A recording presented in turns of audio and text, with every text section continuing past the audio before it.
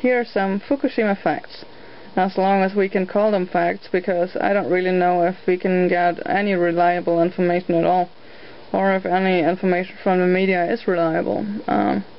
Well, the amount of information that is incoming from the media is also diminishing, as public interest seems to be diminishing. Well, but my interest is not diminishing, and it seems that a lot of people here have questions like about food. The problem is, this will be what you could expect from a nuke. You could expect fallout in a circular shape, and you could pretty much predict where the worst destruction and the worst fallout would go, depending on wind direction and all that kinds of stuff. With Fukushima, it's a lot more difficult, because there hasn't been just one explosion, but there was the release of radioactive material and random times, and sometimes more, sometimes less, and the wind speed was differing. Say that is Fukushima right over here. You have a hot pocket here. A hot pocket would be drastically increased radiation level. You could have an area with less radiation here, closer to Fukushima, than in that spot here. So it's really impossible to tell, like, okay, you can eat stuff from here, but not from here, and I don't know. It's really impossible to predict which stuff you can eat. It's a little more simple for seawater, at least when it comes to the area that is right around Fukushima, because there are things called algae. I have no idea how to pronounce it, and couldn't find any info on that on the internet. So anyway, those things, and especially a type of them called kombu, which concentrates iodine, natural iodine, that is just a non-radioactive iodine usually. And in theory, if you were to eat kombu, this special kind of algae, from just right off the Fukushima nuclear power plant, just right on the coast, it could in theory give you a dose of about 200 millisievert to the thyroid. That is an insane dose, 200 millisievert. That would be crazy. So that would be dangerous indeed. But it's impossible to predict what exactly happens and how much will be in fish that is just in the Pacific Ocean, or it's really impossible to predict anything. But you should really watch my other video where I made a statement about Geiger counters not being able to detect minor contamination. Contamination that is still considered minor but is already dangerous to your health. You will not be able to detect it with a simple Geiger counter. Just click the link right down here now if you want more info about that.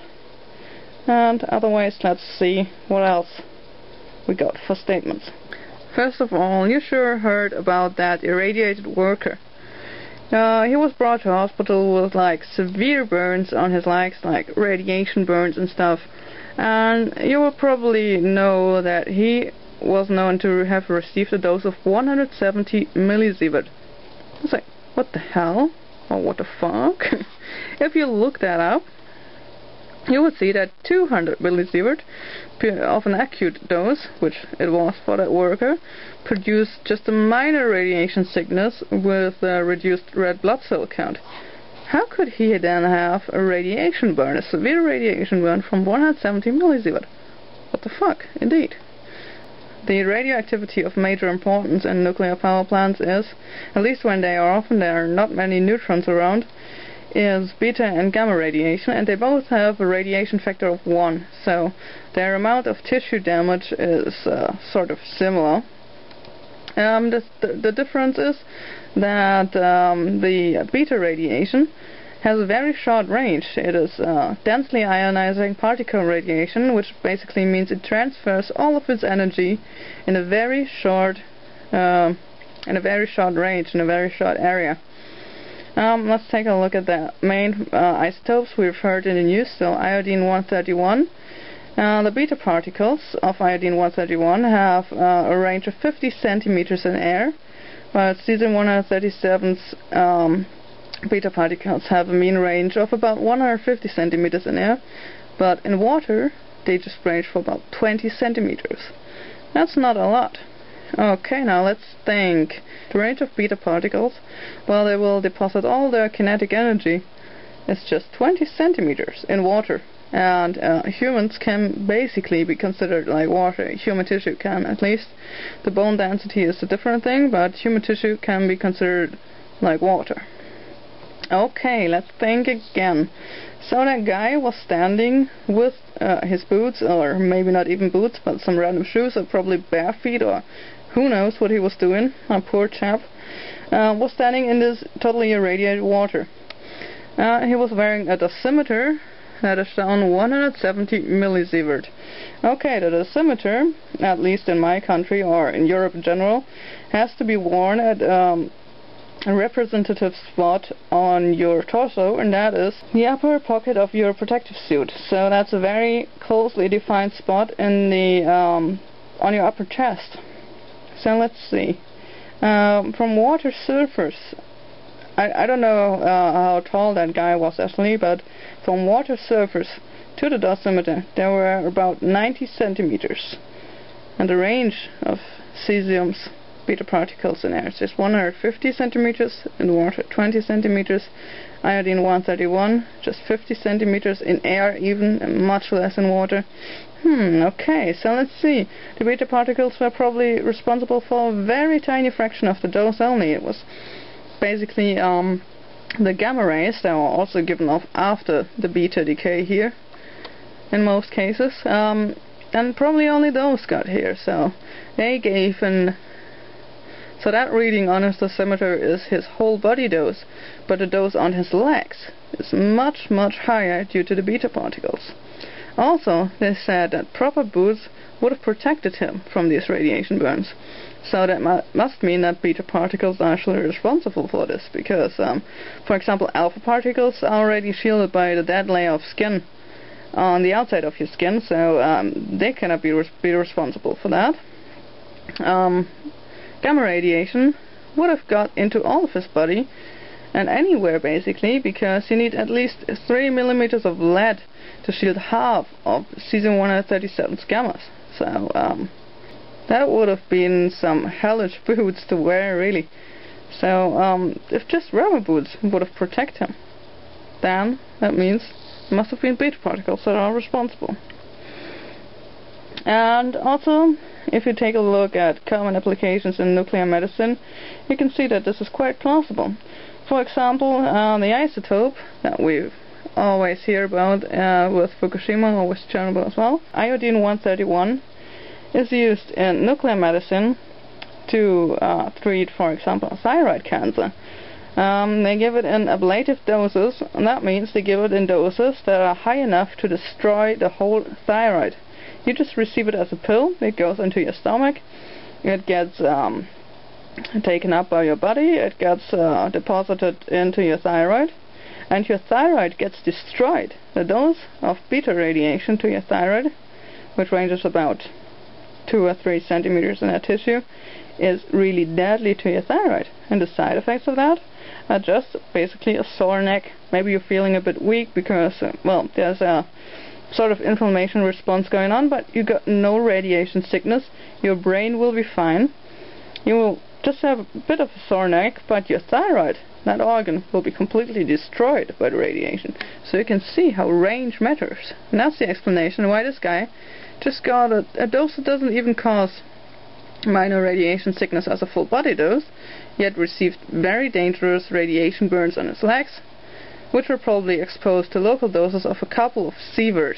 That is, 1 sievert is 1,000 millisievert. So, yeah. The other thing you probably heard about is the recriticality, or neutron pulses. They said they could measure neutron pulses somewhere.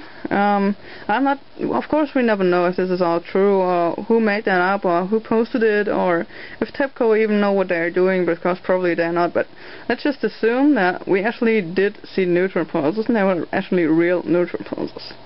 So let's see what happened. Okay, the reactor shut down, and the control rods and safety rods and everything went. And when they're all in shape, and all aligned perfectly like this, and that's good, there is no criticality. But if things get hot, and all those rods come out of shape, then that means danger, because that means that there could be a blob of fuel, of uranium fuel, and fission products and all that, just below the reactor. That's what they were always suspecting. It's clear that the rods are not neatly in shape as here, but they're more like, well, we don't know what is exactly going on, but it's quite sure that due to the high temperatures, they're not in that neat shape anymore. So, what we got on the news is that adding water to cool the reactors usually produced steam. TEPCO usually said that would be like a sign that the cooling really works and that it's all good and stuff. Well, let's see. Okay, so they added water and there was steam. Well, that makes sense. That could be because, well, if water comes in contact with hot stuff, then there's steam, but I think there might be also another reaction responsible for this. Because, as far as I know, the steam didn't occur directly when the water was injected, so it's not like the water was directly vaporized again, but it only occurred after a while, and the water basically began to boil, but just after a while. Why just after a while? So, let's have a look at that.